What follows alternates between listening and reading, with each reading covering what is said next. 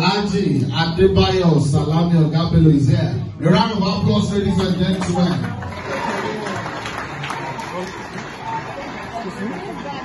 Straight from Ekwe down to Kenya now. All for the growth of the film industry.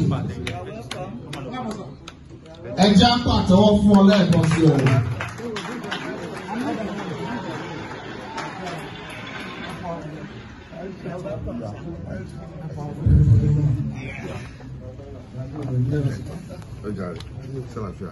I'm fine.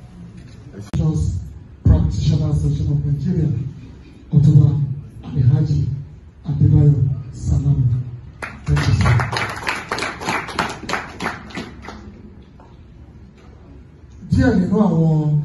And that's Mr. Olakunle Da Silva. A round of applause, ladies and gentlemen.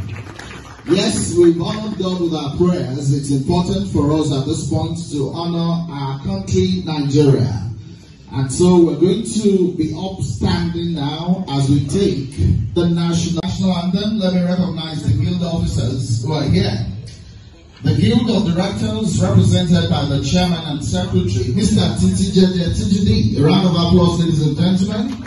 And the Secretary, Mr. Tola Bolaji Tijidi. A round of applause too.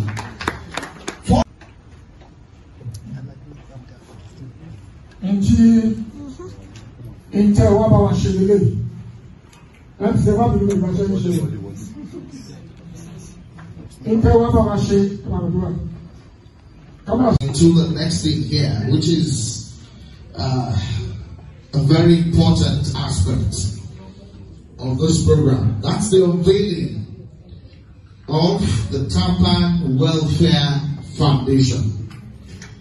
This is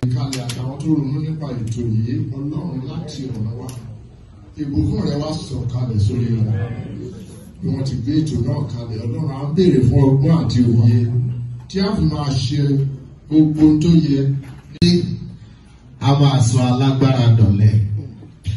Fún ìdí èyí, wọ́n wá tó ṣàlàyé lẹ́kùnrẹ́rẹ́ wípé ètò alójútòfò tí ẹgbẹ́ Tampan ń múra sí ó ṣe pàtàkì púpọ̀.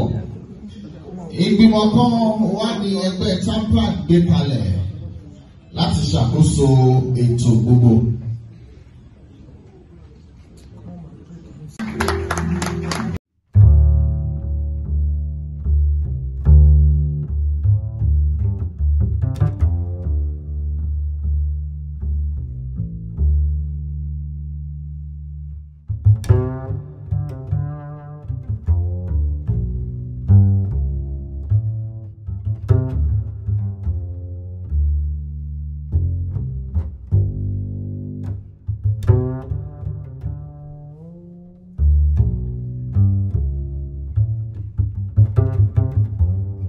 Sister from Ondo State, Dr. Tolulola Bayode, the CEO of the biggest orphanage in Africa, Dorian Homes, Akure, is being represented by Mr. Ogunleye Oluwani. Please, let's one after the other, but we need to pray. Once we're done with prayers, we'll take more recognitions. Ó ṣe pàtàkì kí a gba àdúrà báyọ̀. Tá a wá gbàdúrà tán, a tẹ̀síwájú pẹ̀lú àwọn àfihàn